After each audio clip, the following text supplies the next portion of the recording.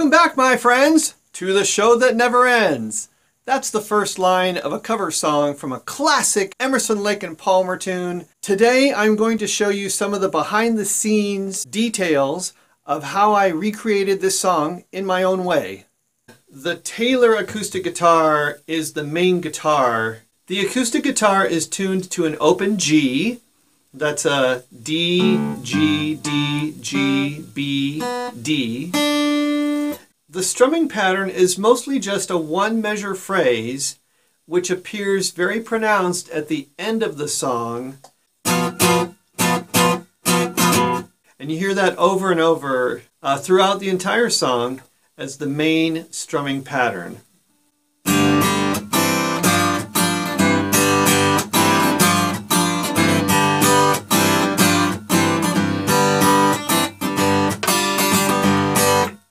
The very beginning is the same pattern.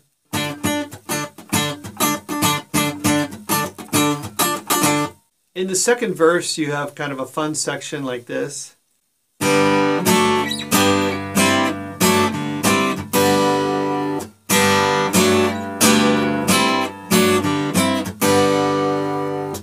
During the first guitar solo, there is a riff that goes like this.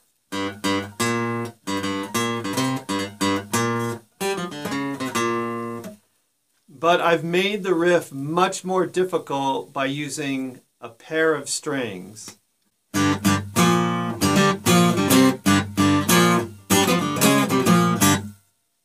In this song, the slide guitar gets a lot of use as well, including the very first guitar solo. The slide guitar is tuned to normal standard E, A, D, G, B, E. In the amplifier, I like to have a lot of gain, but not a lot of buzz in the sound. I also use a lot of echo on this particular song.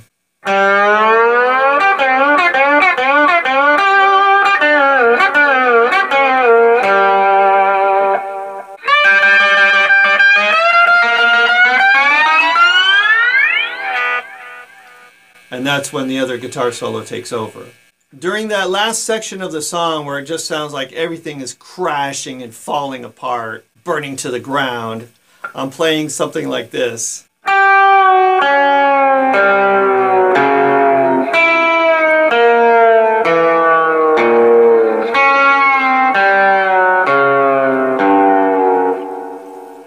The hardest lick to play on the slide guitar was where I'm trying to copy the lead guitar in his.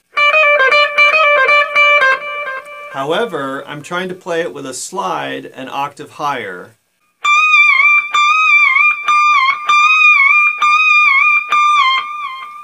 It's very irritating on purpose. For the second guitar solo of the song, I'm using an Ibanez with humbucker pickups. But the real star of the sound is a heavy metal distortion pedal. This pedal is made by Hardwire. It's called their TL2 metal distortion. It gives a lot of gain and a lot of sustain for the sound. So it turns this sound into this.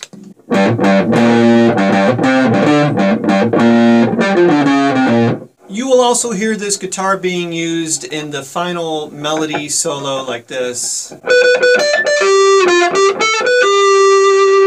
But it may be slightly overlooked in the verse right before that when things are getting real diabolical. You will hear this guitar playing a couple of bends.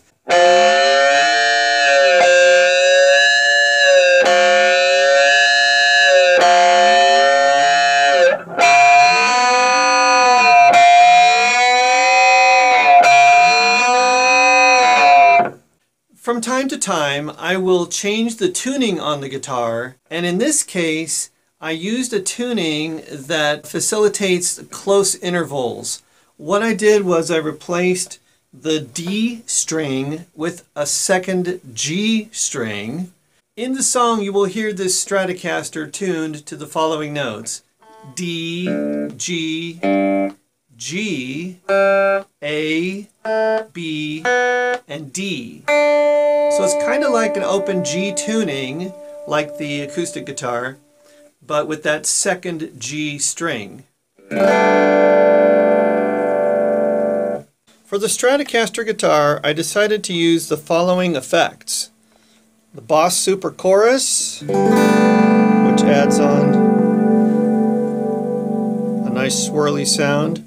Also the Boss Flanger, a little bit faster pace there, and a DoD delay, which kind of comes off more like a reverb. And so we turn on all three at once, and it sounds like this.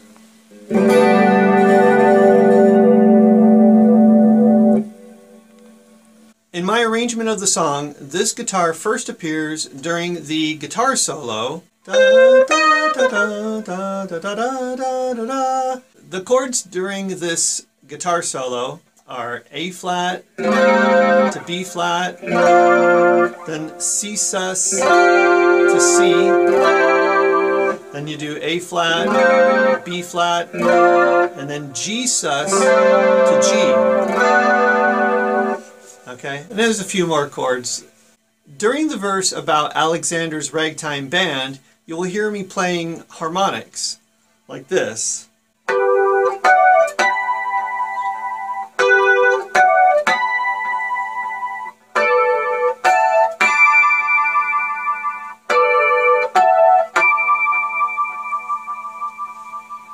You will also hear this at the very end of the song, bom, bom, bom, bom, and this guitar is playing.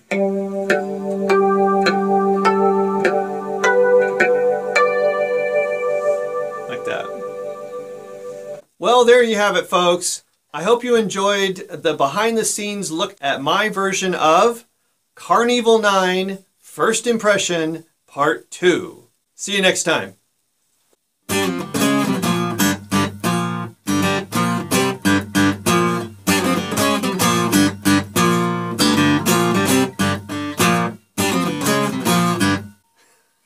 All right, I think I got one good one in there anyhow, didn't I?